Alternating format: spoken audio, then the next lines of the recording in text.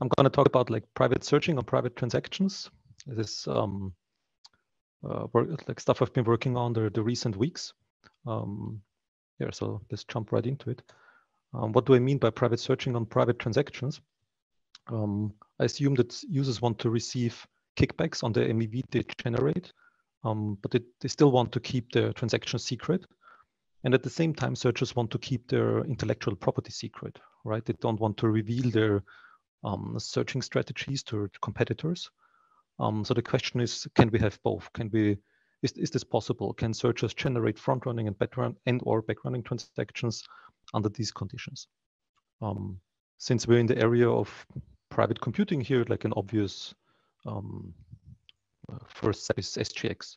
And when I say SGX here, like I use it synonymously for trusted execution environment. So I'm just using SGX. So a very simple setting here. The user's input is a transaction, the input to an enclave. The searcher inputs a program. Within the SGX enclave, to run the program that takes the searcher program and executes it upon the transaction. And it outputs a signed transaction, signed backrun that is sent to the builder. So that sounds great, but there's a catch to that, right? The catch is like covert channels. I'll quickly explain what covert channels are because it's a very niche topic and hardly anyone knows about it. So covert channels are ways to secretly convey information. Like in order to do that, they piggyback on so-called overt channels. And if you're coming from like a telecommunications background, you can also think of covert channels as a way to secretly modulate information on an existing carrier signal. It's a bit of abstract. Most people understand it when you compare covert channels to side channels because people are usually aware of what side channels are. It's just a difference in the attacker model. So with side channels, the attacker aims to extract information, but the attacker does that by observing, let's say, for example, from outside the system. For example, there's an algorithm running, and the attacker can observe the power consumption. I think that's a very classic example. But with covert channels, the attacker has the same goal, so to extract information, but it additionally has support from inside the system. So there's basically a colluder, right? So you can also see why there's a stronger attack here. How does that relate to the SGX thing? Well, if I think about it, what are like potential overt channels here? Like the signed background, right? This is the output. Can the searcher program manipulate the signed background? Well, obviously yes. The program could be as simple as saying, well, take the user input, and this is the output. So in order to protect against that, we could encrypt. Another overt channel would be network communication. The searcher program could be as simple as saying, well, open a network connection to a host, take the user transaction and send it over to the network. So we need to filter that. But it gets tricky if you think overt channels in terms of CPU and memory of the host system. I think Andrew Miller had a similar point here. So how can we ensure that the searcher program does not encode secret information in CPU or memory access or usage patterns? You can think of, let's say, encoding information in how much CPU is used. Let's say you're using CPU for 1 second to code a 1 or for 2 seconds to code a 0 and leak information that way. And that is very hard to protect against. So there's different ways on how to go about this. Well, there seems to be a trade-off, right? Like how expressive should the searcher program be versus like the existence of information leakage or covert channels. We can start with a fully expressive program, searcher program, then check, is there a covert channel? Yes, restricted. Let's say we don't allow network communication. Is there still a covert channel? Yes, okay, we prevent for loops, let's say. But there's always the question, is there any leakage left? We could go the other way around, say, we start like a fully restrictive program and ask the question, is it useful, right? So if the searcher program can't do anything, it's obviously useless. So we say, okay, let's allow additions, for example. Is it useful? Well, probably not. The question is, at what point is it useful enough? It's also hard to say. Or we could start somewhere in the middle, between in the expressiveness level. The question is then, like, where should we go from there? What we decided to do is like to start with MPC, because MPC, interestingly, like guarantees that the parties cannot learn anything but the output of the function. So there are no covert channels there. Like as a general statement, like what is MPC? It allows multiple parties to jointly compute a public function while keeping their inputs secret. So this is a good start to explore the design space. Going back to the original question, like secrets searching on secret transactions, how would this look with MPC?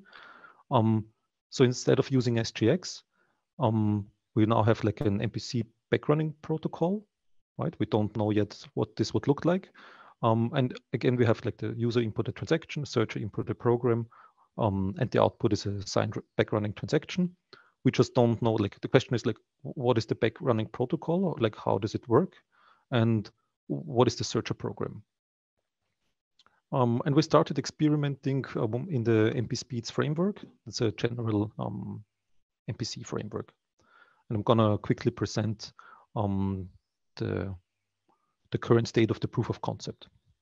All right, so first thing, what is the searcher program look like? It turns out like a searcher language can be pretty simple. So the searcher program can just consist of like a list of constants, a list of computing instructions, and computing instructions are very simple. So it's addition, subtraction, multiplication, maybe square root. That's not super simple, but still it's relatively simple instruction. But note that there are no loops and there is no branching. We cannot allow that. There's a couple of comparison instructions and a list of references for the populating the backrunning transaction. So what does the backrunning protocol? Right here, this middle thing. Does the backrunning protocol look like? Turns out it's also like this is like simplified Python-like code, but it's just to highlight how it works on a high level. We have like a protocol internal storage. If you think about what a transaction is, it's just RLP encoded data. So the first thing is to decode the data, make it and populate the storage with that. Second step is take the constants from the searcher, populate the storage with that.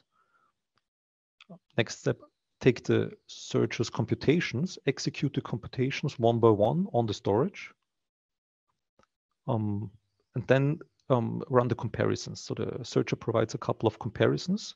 And note here that there's a success variable, and all of the comparisons must be true in order for the success variable to remain true. Then in the end, like the backrunning transaction gets populated. I think the interesting part here is that in the end, the backrunning transaction is sent to the builder if and only if all of the comparisons were true.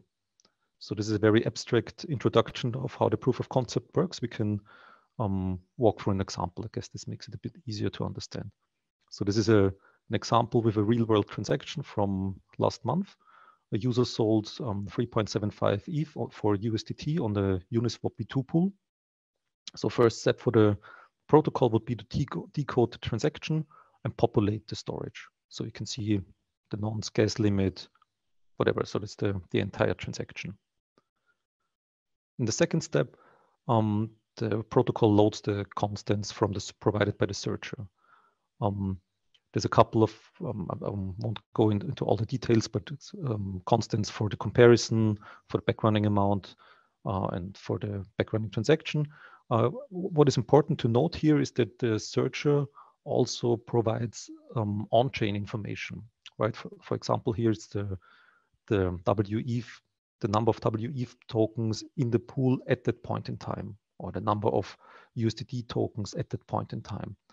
And I think it's a fair assumption because the searcher already knows for its strategy, like what on-chain information is needed, and we can expect the searcher to provide exactly that information. So there's no need for the backrunning protocol to query EVM or the Ethereum peer-to-peer network for additional information. We can just assume the searcher to provide that information. So, but what is the strategy now for the searcher, right? The searcher wants to backrun a Uniswap trade. The searcher kind of knows that in this particular trade, the user sold ETH to the pool. So the size of the pool increased and took out USDT from the pool. So this slightly affected the price, obviously. The searcher knows that, so the price of ETH went down slightly. So the question for the searcher is like, how much should I put it? Like, what is the amount I can put in order to move the price up again to a certain target price? And you can use the formula. Like, I'm not going to go into the details of the formula, but it's important to note here. It's just like a couple of simple computations. You have a couple of multiplications and additions, like a division in the square root, and all the information is either provided by the searcher, right? So the fee of the Uniswap market, the target price, the precision is like the number of decimals for the WETH token, or it can be computed from the on-chain the information provided by the searcher and the user's transaction. For example, the Y is the amount of ETH in the Uniswap V2 pool after the user's trade, and then that can be computed by the amount of ETH in the pool before the trade, plus the amount that the user put in minus the fee. So all of this can be computed. Obviously, like the very important for the searcher is also like, is the backrun profitable, right? So this is also part of the strategy. So this is like on a high level, the strategy like we implemented in the proof of concept. How does this look like in this searcher language? So this is not nice to read, and this is just a snippet. I'm only going to explain the first line here. So this is like 4.2.29. So this reference is just the fourth item in the storage. 2 references a multiplication, and 29 is the 29th item in the storage. So fourth item is the amount, the value in the user transaction multiplied by the, in this case, searcher provided constant, the fee. And this is like step by step. The backrunning protocol can execute the computations provided by the searcher. Obviously, like it's important that the searcher wants to send the backrunning transaction if and only if the user transaction actually is selling ETH for USDT, because the strategy, the computations provided is really targeted for that, and if the backrun is profitable. So there's a couple of comparisons, like they work similar way. If you look at the first line, this 3.4.23 is the third storage item. This is the to address of the user transaction. 4 in this case is the equal operator, and 23 is the Uniswap v2 router address that was provided by the searcher as a constant. Just a couple of comparisons. Probably the last line is the also an important one, is the backrun profit greater than 0. So if all those transactions, all those comparisons are true, then the backrunning transaction is created. Creating the backrunning transaction is actually the simplest part of that. It is just a list of references to storage. So let's say that like it's 40. This is the 40th element in the storage. This is nonce. Then you have the gas limit, gas price, and so on. And these items are like the values are taken from the storage, RLP encoded. This is the backrunning transaction. So this is the proof of concept. There's a couple of open questions with that. First of all, is the searcher language expressive enough to be useful? My gut feeling is yes, but I'm also not a searcher, so input on that is highly appreciated. You could also see like the searcher language, like this is very low level, and this is very cumbersome and error prone to work with. So what should a high level language look like that compiles down to this low level language? And also, like, how can we make this practical? I mean, this proof of concept implemented in the MP Speeds framework, like on the single transaction, a single searcher strategy, takes like in the strongest security model takes like 40 hours to compute and a couple of 100 gigabytes of back and forth communication. So this is nowhere practical. So so how to make this practical, right? I mean, we could recall like we started experimenting with MPC because we needed to restrict the expressiveness of the searchers program, and now we arrived at the design that we could that is like restricted and hopefully expressive enough. So can we use that and now implement it using SGX and create a practical solution? Probably we also need to emulate some MPC-like behavior, like execute all branches, have constant time functions, but maybe that's a way forward. Another way would be to go for application-specific MPC or with homomorphic encryption. Why is that? If you zoom out a bit, and the proof of concept design basically has three phases, right? This extract the data from the user transaction. This could happen like on the user machine. So this is easy. The user could use that and encrypt it, send it over to the searcher.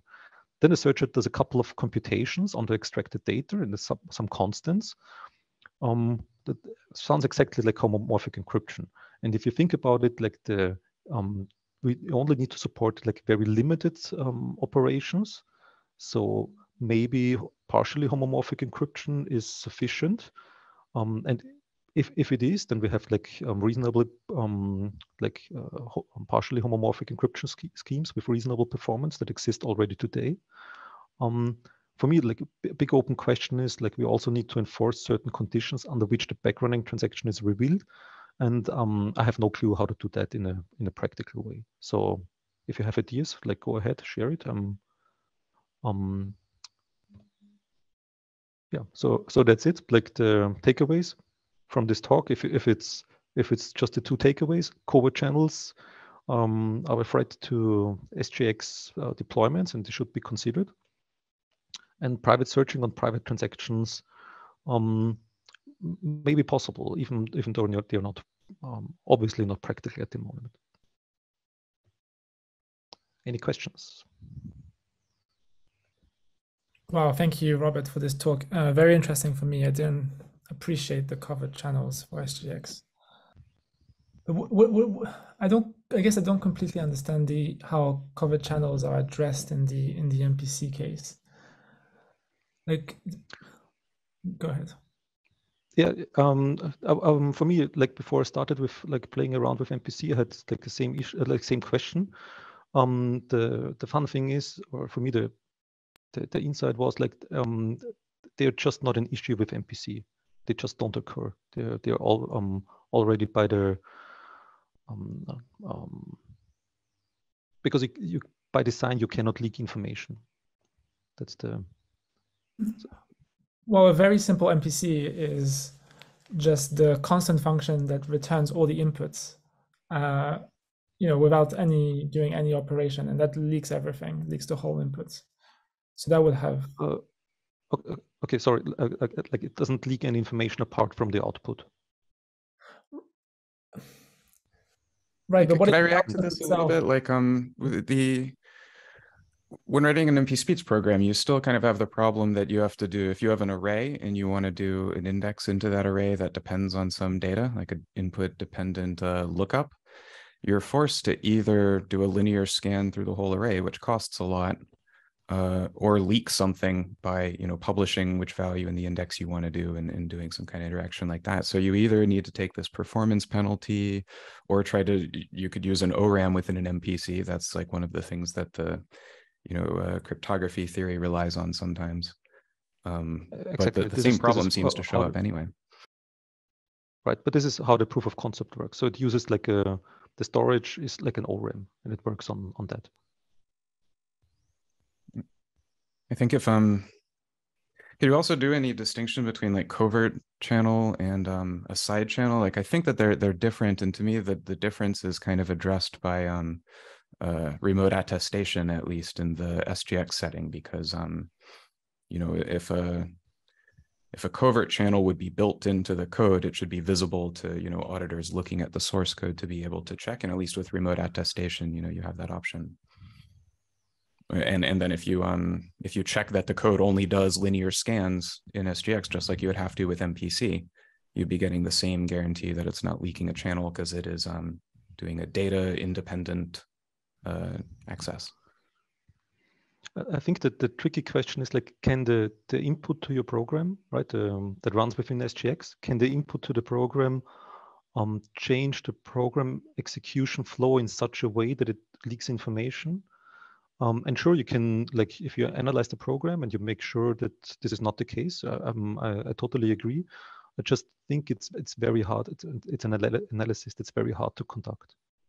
I guess my question on the MPC was like, how can you guarantee that the program will output something which is expected? Let's say the program is a builder program which builds a block.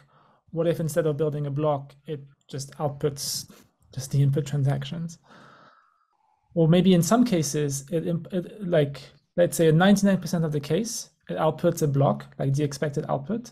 But then if MEV is over, let's say 1,000 ETH, it just leaks all the transactions, and then the attacker can just front run. I guess that's an issue. Just maybe I should have clarified, like the scope for the proof of concept is just a user search interface, right? So the output is sent to the builder, and the builder could see everything in clear text. And in this case, like, I don't bother with that. Like, the builder is assumed to be trusted. So let's say the searcher leaks the user transaction. It can leak to the builder, and the builder is trusted in this setting. So I didn't go any further than beyond this user search interface. Strategy remains private among the user and searcher, but not among, like, the output is then shared with the builder, and the builder can see everything. Well, can see the output. Okay, so you're right. Think the searcher does not get access to the output, only the builder in the plain text. Yeah. I see. But the builder is trusted, right? The builder could act upon the information. Okay, understood.